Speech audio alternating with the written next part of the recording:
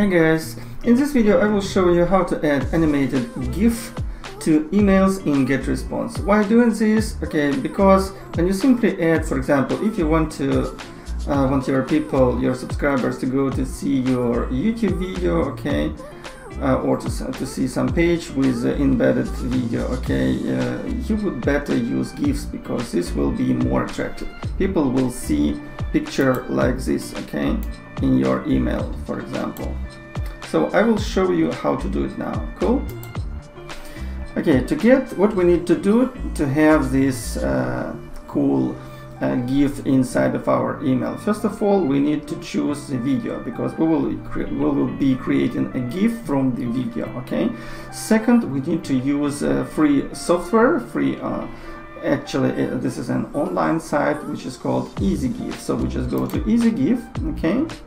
See video to GIF, transform video to GIF, and we just choose the file of video which we want to actually show inside of our email, and click upload video.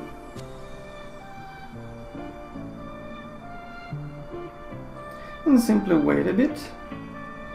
Okay, so now as you can see, we have actually this video inside of this program, and what we need to do, we just need to start playing from this moment, and after that, see, I just need to add like 5 seconds, let it be like 14, and voila, this is it.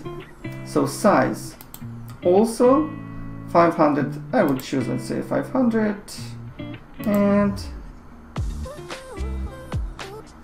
this is it. So now we created our GIF. Okay, in case if you want to add the button like YouTube button, see, go to Canva and create YouTube play button, but it should be transparent. I will show you how to do it.